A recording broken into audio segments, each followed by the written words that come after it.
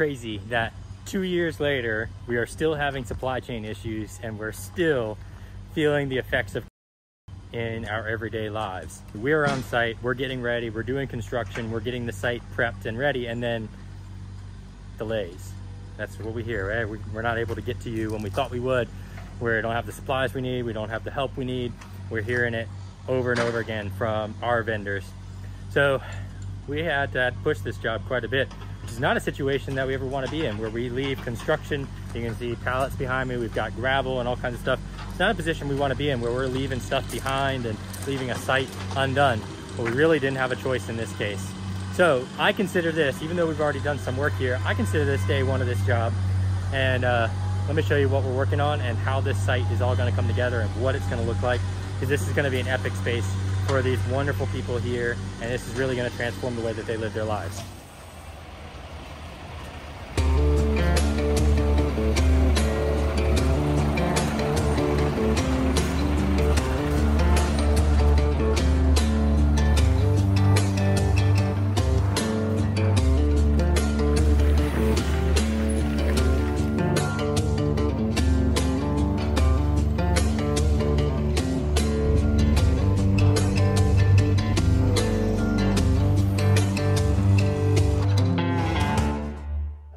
Music that you have playing in the background it makes me want to go Louisiana and go catch some catfish. You know, it's like the music they play when they're like panning into going noodling. Everybody's going noodling. Going it's noodling. Like, I'm just about to go noodling in Louisiana after watching this video. Every time I hear it, it just reminds me of like all the like the memery on driving Fords. Have you ever been beaten by a wet spaghetti noodle by your girlfriend? Well, that's how it feels to drive a Ford F-250. Anyway, down to the brass tacks. Yes. We ran into a lot of issues on this job, didn't we? We did. Almost from start to finish, actually. I think it was a struggle the entire way through. Yeah, I remember when we first started the job, he had ordered the pavilion, and then they were like, well, hold on a minute, we're not quite ready because posts aren't in the ground, and then we set the posts, and then they were like, oh, just kidding. I talked to that rep for that company a couple of times, and like you said, they're ready to send us the pavilion, and they're like, well, do you guys have the footers poured? And I think you and I, as well as the client, were under the impression that they were going to arrange to have the footers poured. They were going to handle everything. Everything. It was semi-turnkey. Right, yeah, so we started, I remember we got the brick in, we got that pavilion set, and that didn't turn out very well, did it? No, the construction of the pavilion was nice. Right, they were quick. I mean, it was like quick. 2 days Yeah. after we waited 8 weeks for them to show up. Yeah, we struggled. Yeah. We definitely struggled with that one. Things were a little bit off square. Some of the lines were just weird. There was like areas in the yard around the pavilion that like had settled weird after we had built stuff, and it was just wasn't up to snuff. No, it was not. And for you guys watching, this is kind of the journey of our businesses. We went from having just one crew really doing hardscape installs, and as the company started to grow, we're experiencing growth pains, if you will, all through, because what happened when everybody's sitting at home? Everybody wanted stuff in their backyard. They wanted a space to go to. They wanted a place where they can hang out in their backyard, and we were very uniquely positioned going into to help a lot of people make this happen. This job, while it turned out well and the client was exceptionally happy with the results, we started this job in June, and I don't think we wrapped all the little pieces up until November, right? Just before Thanksgiving, I think. Just before Thanksgiving, we finally wrapped this job up. You know, it obviously played a factor, but also our company growing and developing, and us learning how to do some of these processes, and like this are processes, I'm not sure. But like this job was the first time where we were incorporating a structure like this with the plunge pool or the swim spa. Because before that was always something that was subbed out, that we had like River Pools handle or another company handle. So this was kind of our first foray, if you will, into every aspect of this project we handled and put together. We told him like, hey, this isn't something we've been doing, and he gave us a lot of grace and a lot of space to experiment with him and learn and make the whole project come together. But it was interesting with the guys, like, okay, wait a second. Yep. You know, I know you guys are a newer crew, but these are not the way that lines should look, and patios are supposed to be level. And yep. And this is also too for us in the peak of our busy season. Right. And the dead of the summer in Virginia, so it's incredibly hot. It's 100 humid. degrees. It's disgusting.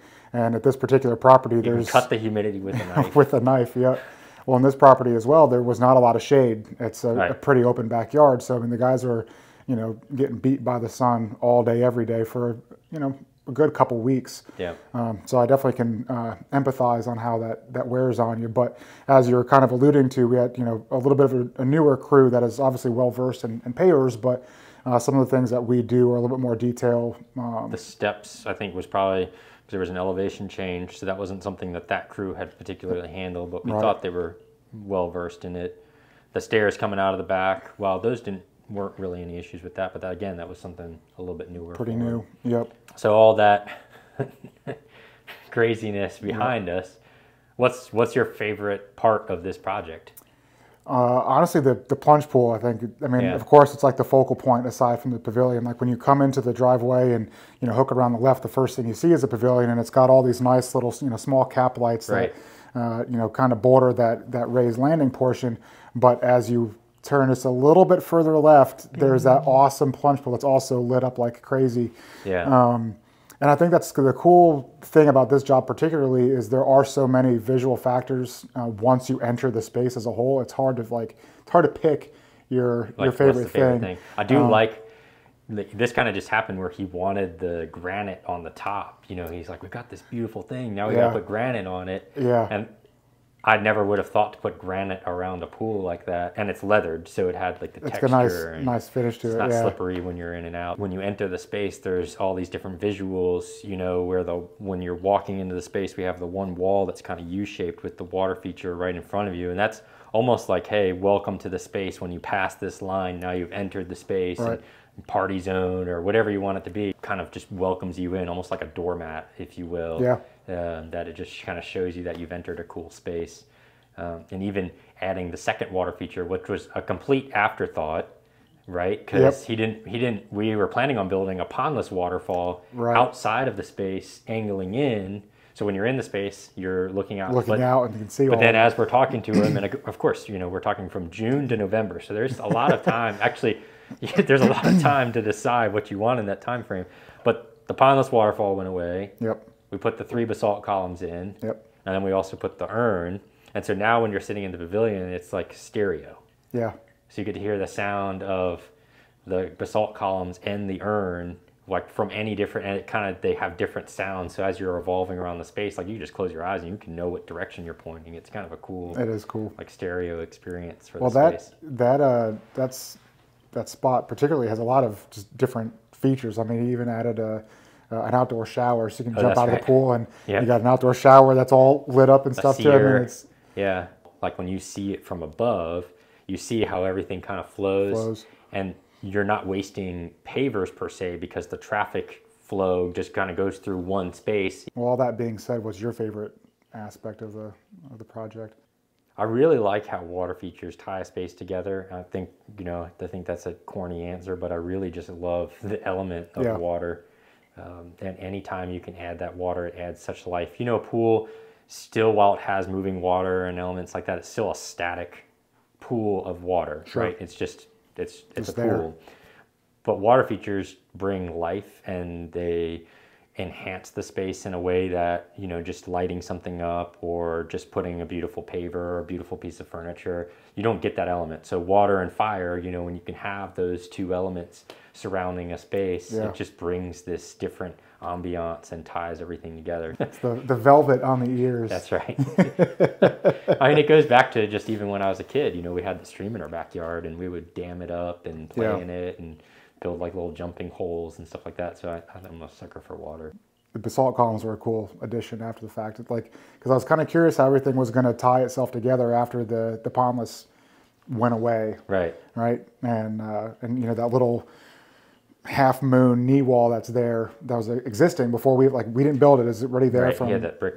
Had it built. I'm like, what are we going to do with this? You know, I think we did put, I think initially, because it did evolve a couple of times. Like initially we did another, like a smaller wall behind it, and it was just going to be like a a small flower bed because he had like that wrought iron bench. There wasn't going to be a water feature there. Right, and we just had it all lit up. And then a week or so later, I was out of town and he called me. He's like, "Hey, let's do a waterfall right here." And I'm like, "Okay." And he's like, "Let's do like a 3-foot tall like piece of slate with water just falling over it."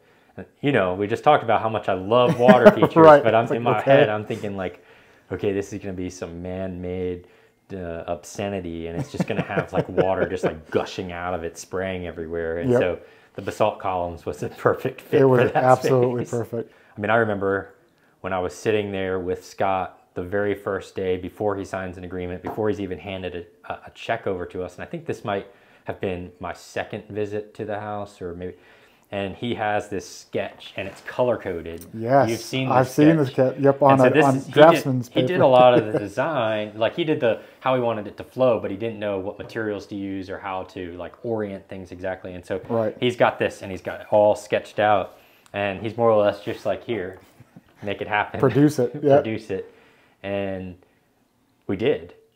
And at the end of the day, he's like, this is not at all what I expected. Right. This isn't, you know, maybe a couple of the lines are the same on my sketch. Sure. This isn't even remotely what I had pictured in my head. And at the end of this, he's like, this is more than what I had even dreamed about. Absolutely. And this is an awesome space. And then to hear of his grandkids swimming in it and enjoying it, and his wife interacting with it, and, you know, his kids even coming, and, you know, just like the space that he wanted. And the fact that he had a concept of what goes into all of that. The planning alone takes so much time, energy, and effort. All the stuff you don't see. You don't see, right? You know, you know, we're so used to, like, you know, definitely on our Facebook and our Instagram stuff, like, it's always, okay, cool, beginning, flashy, cool, fun pictures, like everything is all, you know, kittens and rainbows and stuff, but like no one ever sees any of like the back office work or the pre-planning or any of the logistics to get everything to come together as smoothly as humanly possible. Right. And the fact that there was, you know, someone that was more than willing and understanding to kind of work through all of that, I think made, at least for all of us, definitely at the very end, made everything a lot more palatable and enjoyable once it was all said and done, and to see everyone just, you know, tickled pink with their new space. Yeah.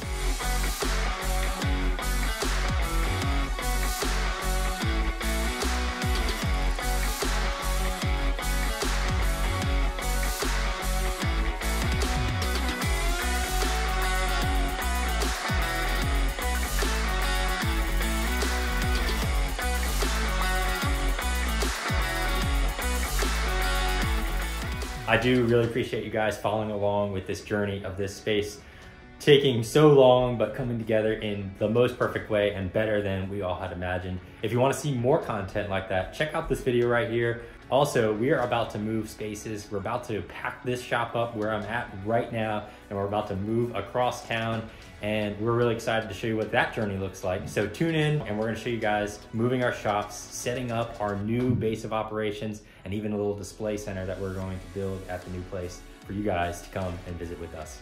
Get outside, my friends.